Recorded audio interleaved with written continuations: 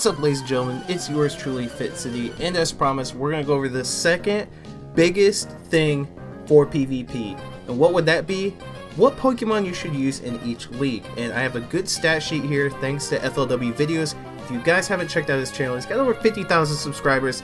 Link will be in the description down below. Check him out. He's very good for informational things about Pokemon Go and keeping you guys informed, and also giving you tips and tricks as well.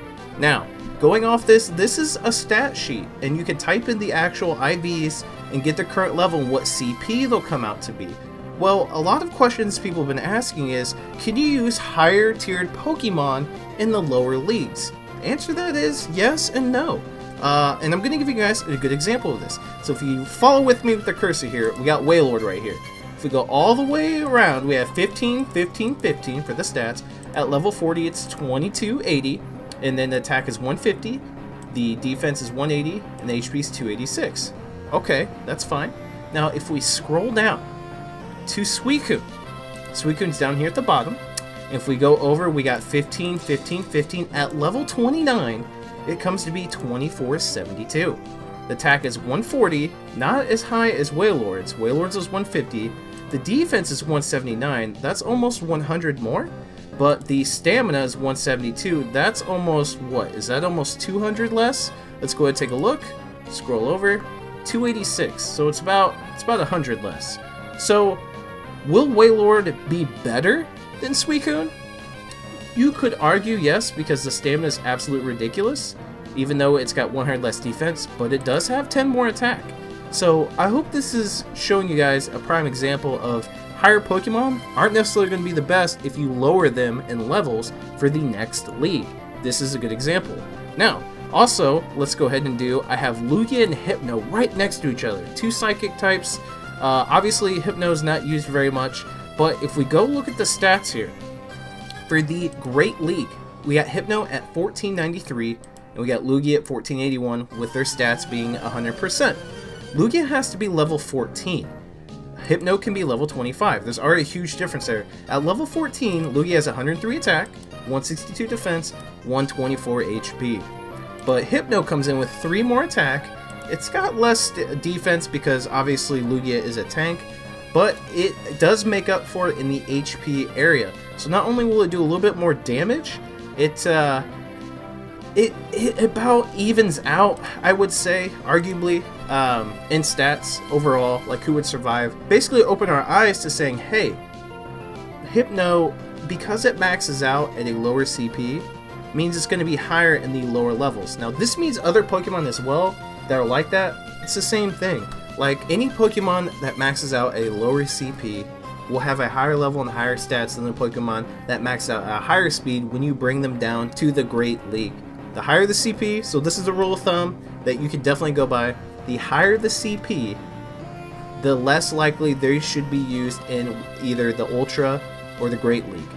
Because Pokemon with lower CP are going to have the higher stats because they're already maxed out at a lower CP.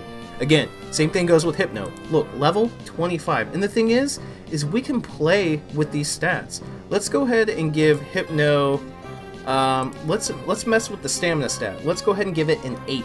So if we give it an 8, it goes down to 1468. Let's go ahead and hit it with an 8 here. It goes down to 1443. Now we can level it up probably one more time. Ooh, 26. So let's go ahead and give it a 12 attack. It's down to 1472. Let's hit it with another level, 27.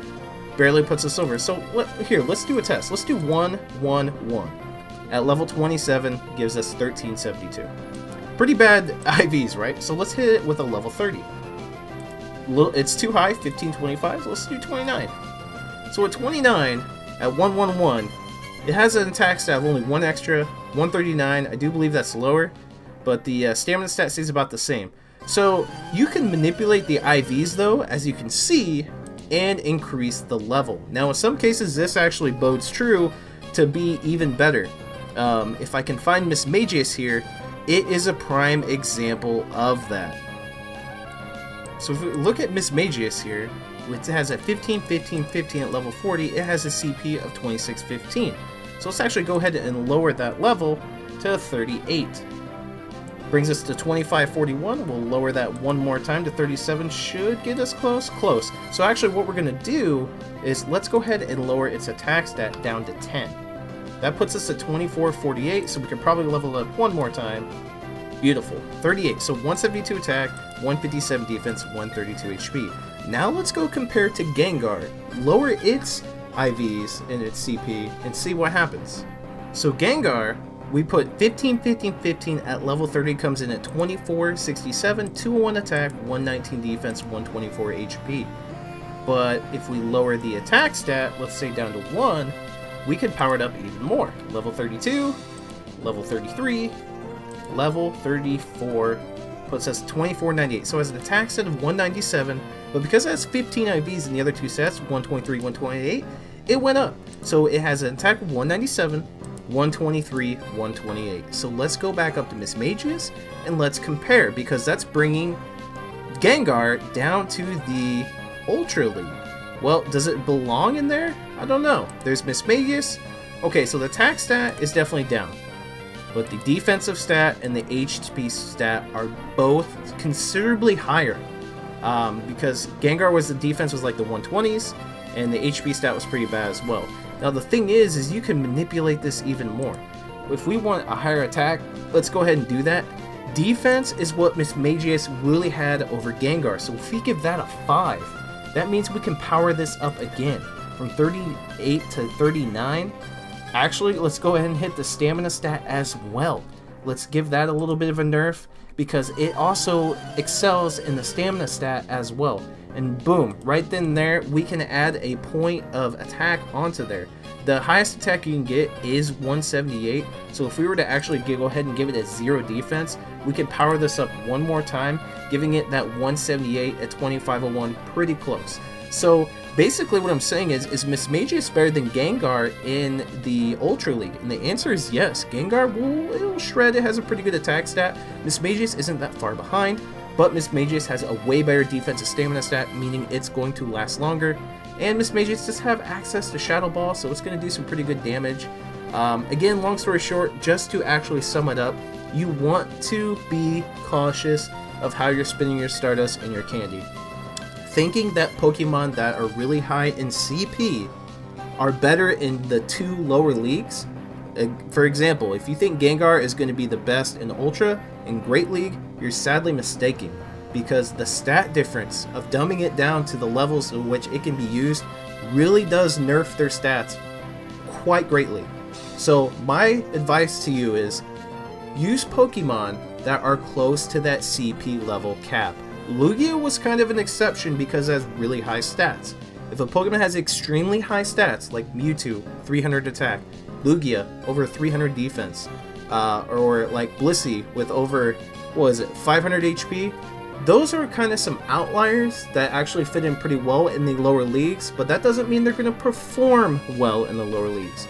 So using Pokemon around the CP limits, whether it's a little bit above, a little bit below, or right around it, anywhere in that area are going to be some of the best Pokemon you can use to have the stats to be able to survive in battle. Now, of course, you have to worry about type coverage, so that plays a whole nother role. If you haven't seen that video, that link will be in the description. Type coverage is the #1 thing you should worry about in PvP, but this is the next thing.